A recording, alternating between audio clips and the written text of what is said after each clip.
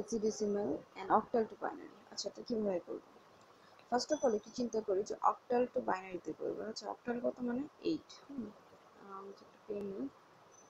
ওকে, octal মানে ছিল 8। আচ্ছা, 8কে লেখা যায় কি 2 to the power 3। 2 to the পাওয়ার 3 মানে এটা কি আসলে হলো বাইনারি ক্ষেত্রে এটা কয়টা ঘর নেবে? 3টা ঘর করে নেবে। এটা এখানে বোঝাচ্ছে যে 2 টু দি পাওয়ার 3 দ্বারা কি বোঝাচ্ছে? 3টা ঘর করে নেবে। তো এখানে দেখা যাচ্ছে কত আছে 175। আমি একটু এখানে সাইডে লিখছি 175 দেওয়া আছে। এখানে লিখছি 175। তো এখানে কয়টা ঘর দেওয়া আছে? 1টা 2টা 3টা। এটা হচ্ছে কি আমার অক্টাল। এই প্রত্যেকটা অক্টালের জন্য বাইনারির কয়টা কয়টা করে ঘর হবে? 3টা করে ঘর হবে। ওর জন্য 3টা, ওর জন্য 3টা, অ্যান্ড ওর জন্য হবে কয়টা? 3টা। এভাবে আমাকে রিপ্রেজেন্টেশনটা করতে হবে। এখন 5 এর রিপ্রেজেন্টেশনটা আমি কীভাবে করবো? এখন আমি জানি 0-র জন্য বাইনারি 3 ঘরে যদি করি তাহলে আসে কত? 0 0 0। 1-এর জন্য কত আসে? 0 0 1। 2 এর জন্য কত আসবে? 0 হচ্ছে 0 1 0। আচ্ছা, 3 এর জন্য কত আসবে? 3 এর জন্য আসবে হচ্ছে 0 1 1। 4 এর জন্য আসবে কত? 1 0 0। 5 এর জন্য আসবে কত? 1 0 1। এখন ভালো করে দেখেন আমার এখানে 5 দেওয়া আছে, তাহলে 5 এর জন্য আমি এই 3টা ঘরের মধ্যে কি বসাবো? 1 0 0 1 0 1, সরি 1 0 1 বসাবো। আচ্ছা, এখন 7 এর জন্য তাহলে কি বসাবো? 7 পর্যন্ত ওকে গুনতে হবে। 6 এর জন্য আসতেছে হলো 1 1 0। আচ্ছা, 7 এর জন্য আসতেছে হলো 1 1 1। তাহলে আমি 7 এর জন্য কি বসাবো? 1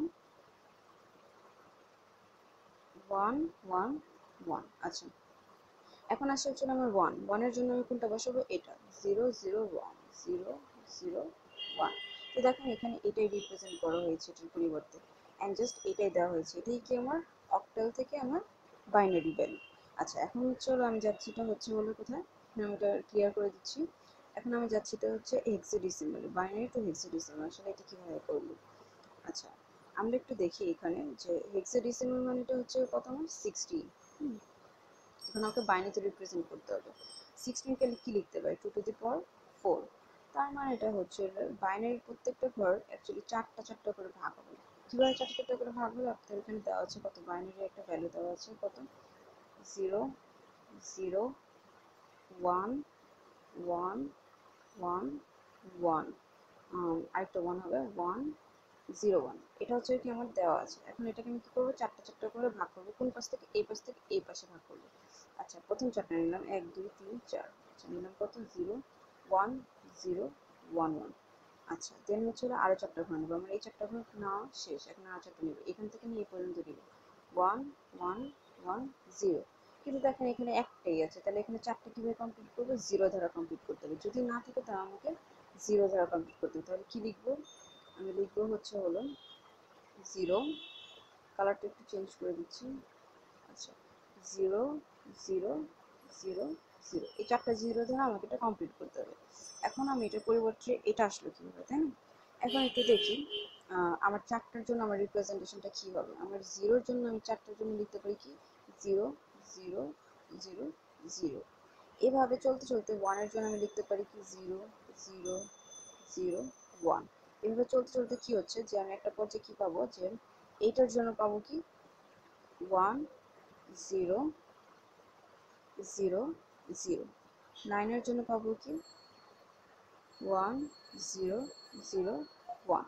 10 মানে কি আমার আসলে এ, হেক্সাডেসিমাল যেহেতু এটা হচ্ছে এ আসবে, তাহলে এর জন্য আমি পাচ্ছি কত? 0 and 10। বি এর জন্য পাচ্ছি কত? আমি 1 0 1 1। সি এর জন্য আসলে পাচ্ছি কত? আমি 1 1 0 0। ডি এর জন্য আমি পাচ্ছি কত? 1 1 0 1। একটু মুছে দিচ্ছি এটা।